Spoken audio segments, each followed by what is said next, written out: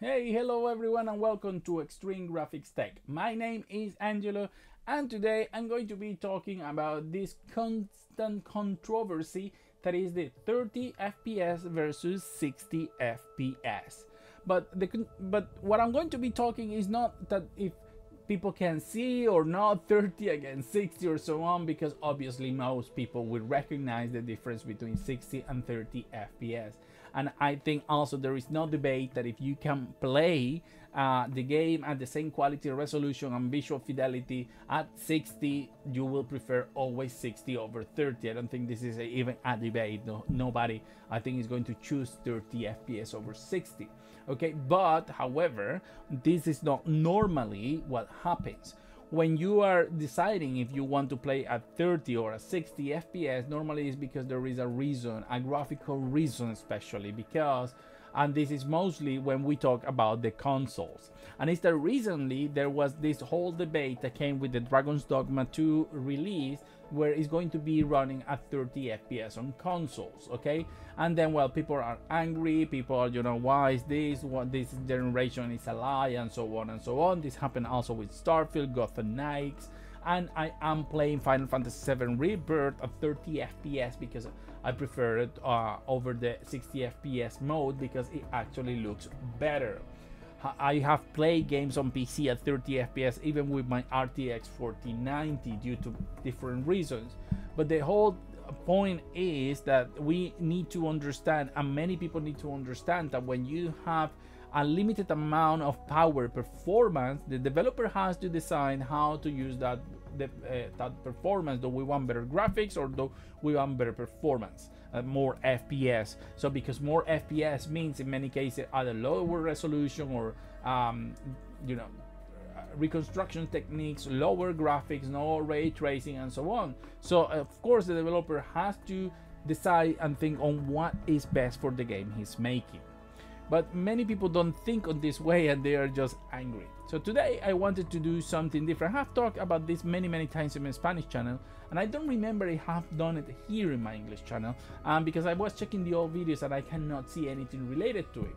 However, what I have done in this case is I have played a bunch of different games and I tried to record them with the most similar gameplay possible, but doing a specific thing. So this is an RTX 20 super machine, so it's limited in terms of GPU performance, and it's sort of around the same performance of consoles. And what I have done is that I have set the game to run at 60 FPS using the best graphical possible. I mean, I started testing combinations of resolution, DLSS, and so on in order to make the best out of the game running at 60 FPS. For this, the GPU needs to be running at least 80% of capacity.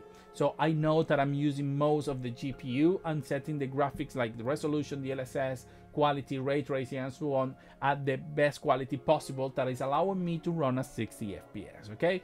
Then I'm doing the exact same thing, but this time running at 30 FPS, which means that by running half the frame rate, I can either use higher resolutions or higher settings, use more ray tracing or things like that. But the point is that in that case, I'm also looking for the best settings in order to achieve at least 80% utilization on the GPU while the game is running at 30 FPS. And the whole purpose of this is to compare the two gameplays side by side and be able to see, one, the movement, because so many games have very nice motion blur and so on that tries to minimize the effect of the 30 FPS against 60, but also the sacrifices that you have to do in order to take the game to 60 FPS. Of course, on PC, you have the last word and it's your decision, but when you have a closed system like the consoles, then this is not possible because sometimes you don't even have that option.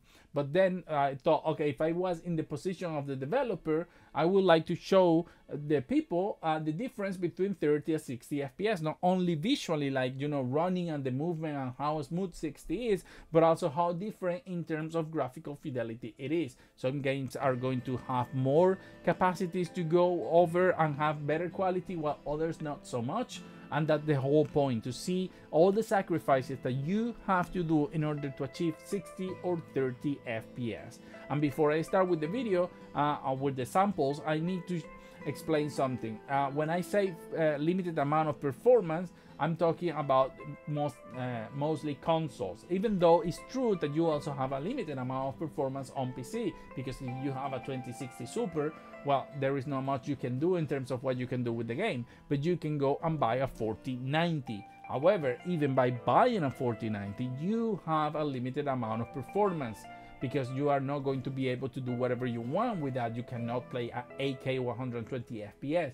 However, because the games are made thinking to run on like middle tier GPUs, consoles, the thing is that the 4090 give you more decisions, for example, or faster GPUs give you more options to decide what to sacrifice, or even without having to sacrifice anything and having that 60 FPS mode. I'm sure in Dragon's Dogma, me and many other PC gamer are going to be able to play at 60, even at worse quality than consoles or better quality than consoles, because I have a 4090, but somebody with a 1070 maybe can lower the resolution to 1080p low and still get those 60 FPS that they can give on console. So computer PC is about freedom of choice, and you end up deciding exactly what to do. But in my case, what I'm trying to show is what the developer will do, or how I will tackle it, just to show you how big the difference can be in terms of clarity,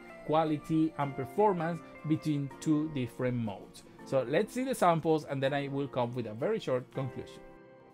So here I am, and on the left side you're always going to see the 30 FPS version of the game, and on the right side the 60 FPS, and you have the settings on top, so you can see the sacrifices and changes I had to do in order to achieve each one of them. Remember, I always tested with the RTX 2060 Super, because the idea is to find myself limited. And now you can see how on the 30 FPS side we have all RT activated, which gives us a much more richer image with shadows and more vegetation and better light. However, on the right side we have a more smooth motion, but with a less rich image. In some games this difference is going to be higher than on others. I think here there is quite a good difference, which makes the decision of what to play for some maybe a little bit more difficult. And this is the sort of decisions that the developers have to decide when they are developing the game, of course.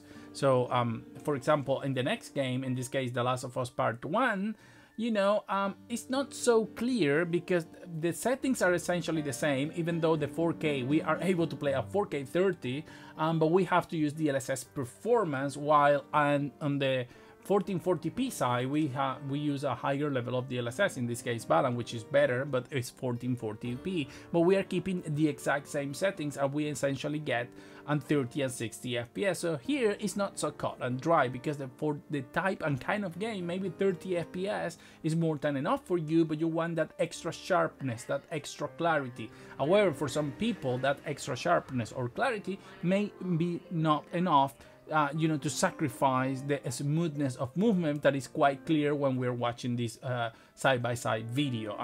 I apologize if the videos are not perfectly synchronized. It's very hard to achieve this on games today, because the frame rate even affects how the joystick are read and the gamepad are read. So the polling of the joystick changes between 30 and 60 FPS. But as you can see here, this is going to be, you know, depending on your decision. A 4K gives you a more detailed image, no better textures or anything like that, because it's the same settings, but the 1440p image is softer depending on the sort of monitor or TV that you have, but give much more smooth experience. So it will depend at the end of the day what would you prefer and the type of game. I think I probably would prefer the 30 FPS if I was in this case, because I would prefer the clarity for my 4K TV, which is a 65-inch, and I don't think 1440p will look as good. But of course this is depending on taste. Now on Starfield, you can see how stark the difference are in settings in order for me to go from 30 FPS to 60. And you can see here how much of a difference the 4K image is compared to 1080p, not just in terms of resolution and clarity, which is quite stark if you're watching this on the proper monitor or TV, but also that many of the settings are pared down. You can see that the reflections, the light, the shadows, are not at the same level of the 30 FPS option. So this, in this case, could be something that some people say, you know what, 4K, honestly, 30 FPS looks so much better that I would prefer that to the other softened more pared down image. And none of the options that you select are going to be wrong. Cyberpunk is quite a big case. Here you can see the difference between the game going at 30 and 60, because at 30 FPS and I can activate RT Ultra, not to confuse with Overdrive. I couldn't activate that and get 30 on the 2060 Super. But of course we have to use DLSS performance for that, while on the 60 FPS I can still get ultra quality, not RT, but DLSS balance. And so at this point you can see that there is quite a big difference in quality in terms of reflections, lighting and shadows between the two images. So for some people the difference is so striking that it's going to be a hard decision. Do I want the smoothness of 60 or do I want those extra effects that I get playing at 30 FPS? And you know, there is quite a big difference in this game in smoothness when you see 30 and 60 going on, because when we move around in the next take, you're going to see that when we are moving on the 30 FPS, you can see here that it's janky, you know, it's jarring, it's a little bit, you know, it's jump, it's 30 FPS, while the 60 FPS, well, obviously no, 120 feels much smoother. And so it makes things very difficult depending on how you tolerate these sort of movements, because for some people playing at 30 will make them dizzy or create some issues, while 60 will be more pleasant. However, the 30 FPS has a much more realistic, pleasant image and reflections, lights propagating and so on, that makes the decision from my point of view a little bit more difficult. Now, Avatar is another game where I had to really change a lot. I could play a 4K 30 for 30 FPS with DLSS performance, but I had to go all the way down to 1080p medium and still use DLSS balance in order to get the 60 FPS experience. And you can see here the difference in terms of clarity is quite huge, but also if you see the vegetation, there is a lot less vegetation, which is quite important in a game like this, but you know, maybe not so much for many, and then they will still prefer the 60 FPS compared to the 30 FPS. But I think there is quite a stark difference in terms of quality and clarity from the 30 FPS version of the game, which textures, lighting and shadows and vegetation look so much better, especially the clarity. However, the point I'm trying to make here is not that one is better or wrong or the other one is the right choice. It doesn't matter exactly which one of the two you prefer. The point that I'm trying to make is that to achieve one or the other, you need to make sacrifices, you need to have change, you need to have a different approach, and at the end of the day, then you have to decide which one is the one that suits you. So it's not so cut and dry, like, oh, why this game cannot go to 60 by just lowering the resolution. Sometimes just lowering the resolution is not enough, which makes you have to sacrifice a lot of graphical options.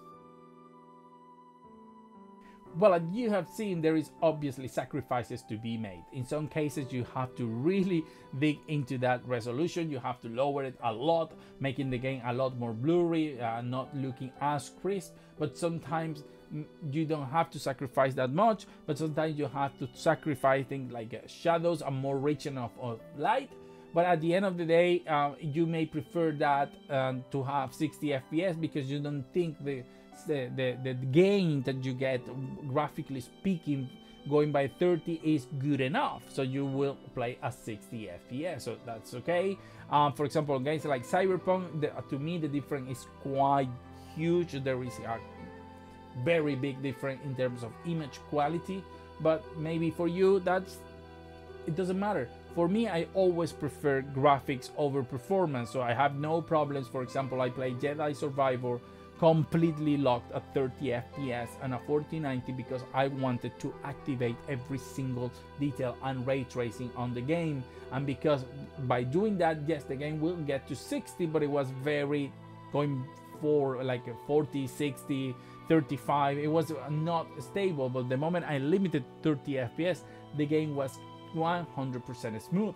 So I will prefer that in that particular case because there was no other way. But for example, Avatar, I'm not playing it at 60 FPS with a mix of settings, So it depends on your own like on what you prefer. But the point is, as you can see, that some games needs to sacrifice a lot of visual quality in order to get those 60 FPS, and for some people that is not gonna, they would prefer the 30 FPS because they like the more beautiful game. Other people would prefer the performance, which is okay.